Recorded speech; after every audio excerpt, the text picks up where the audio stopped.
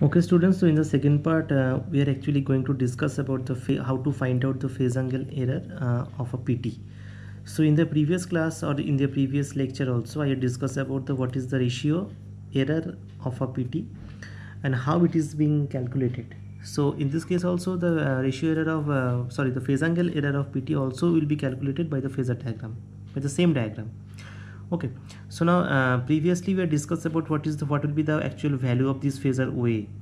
So now what is the phase angle error? Phase angle error is actually the angle between the VP, between this VP and between this reverse NVS, between this NVS, actually the reverse of this VS. So actually if there is no voltage drop, if there is no loss, then this VS, then the secondary side voltage and the primary side voltage should be in the same phase. There should not be any angle, but actually because of the magnetizing component and because of this all these losses, we will be having certain loss and we will be having certain angle also, and by that cause it is been getting displaced by a certain angle theta. That is why we are having the phase of this NVS. So this NVS, between the NVS and this VP, we are having an angle theta, and in this case we have to find out the value of this theta. So now similarly from this angle, this triangle OAB, what will be the value of this theta? So you just find out the value of this tan theta over there. So it will be tan theta. We know that tan theta is equals to perpendicular by base, as this is the 90 degrees. So this is the perpendicular, this is the base. So base means this is OA and perpendicular means this is AB, this A and this B. So already we had find out the value of this OA. So we will be computing the value of this OA from the previous class. So now in this class we will be only going to discuss about the value of this AB. What is the value of this AB? Okay, so listen carefully. So now what will we do here? Actually in this class we will be going to find out the value of this tan theta. So the value of tan theta will be equals to AB by OA will be equals to AB by OA. That is this AB and OA we had already told about this thing. So now the value of OA we know actually, so we will be writing this. So before that we just find out the value of AB. So what will be the value of this AB? Now again starting from this point also, this is the only. So now before writing or before finding out the value of AB, you just consider one thing, that if this is a vector law, if this and this direction in the same direction, so this will be in the reverse direction. So we know this thing. So now similar to this OA will be in this direction, AB should be in this direction. In that case only the phasor of this VP will be in this direction. So we have to find out the value of AB from A to B, from A to B. Okay, so now going over there, so now details. So here you just find out this thing. So what will happen?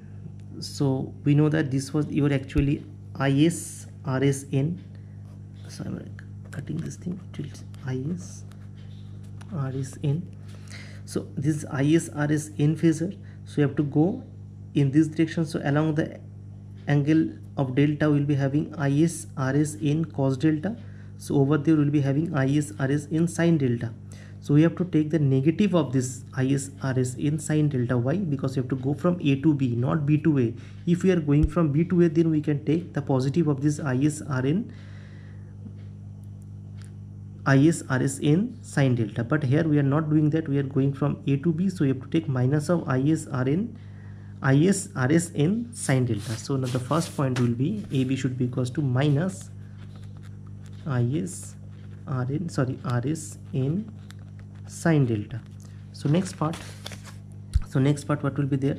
So at this has been done. So next here what we having, in this case we will be having, this is our IS XSN, this is your IS XSN, this is IS RSN, so it will be IS XSN.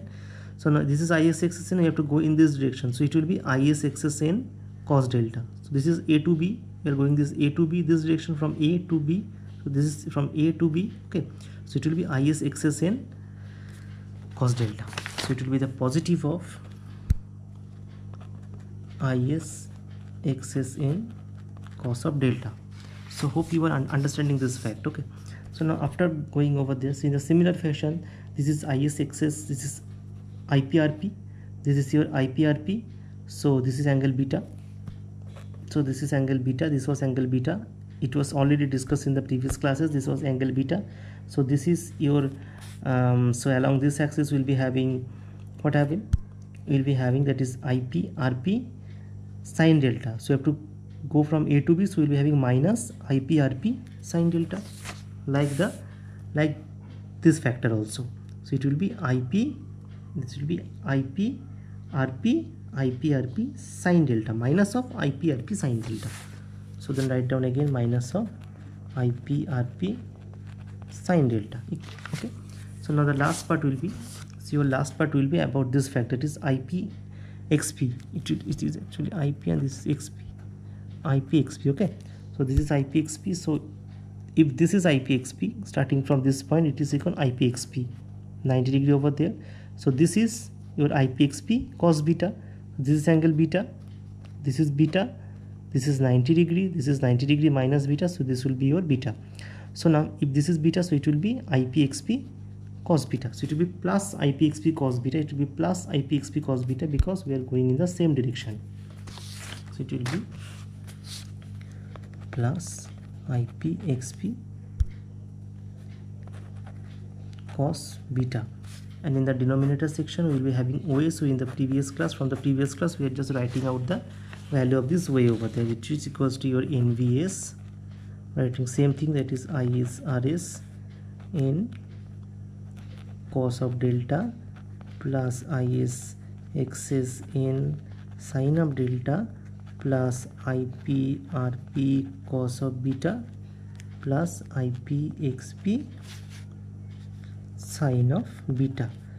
So now is so in this case also we'll be considering, as the value of this theta is very small, so we'll be having tan theta is equal, it will be more or less equals to theta, and in this case also the value of theta will be equals to, I'm writing out this same thing over there, that is will be final equations will be I is by n, that is your XP dash cos delta minus RP dash sine beta plus IW XP minus IM XP, this whole divided by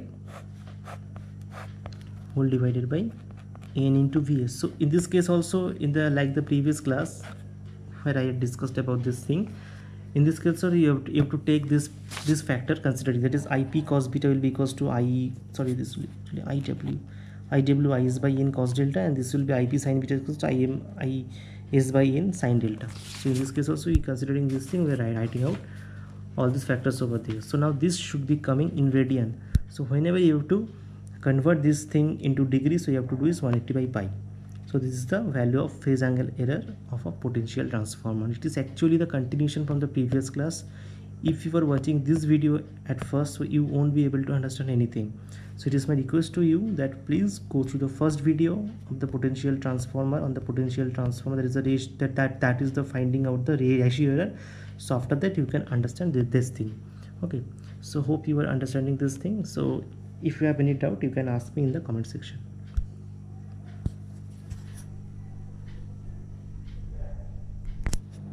So one thing I just forgot to mention, that is what is this XP dash and what is this RP dash. Like the previous class, this XP dash is the reactance of the, or equivalent reactance of the transformer referred to the primary side, and this is the equivalent resistance of the transformer referred to the primary side.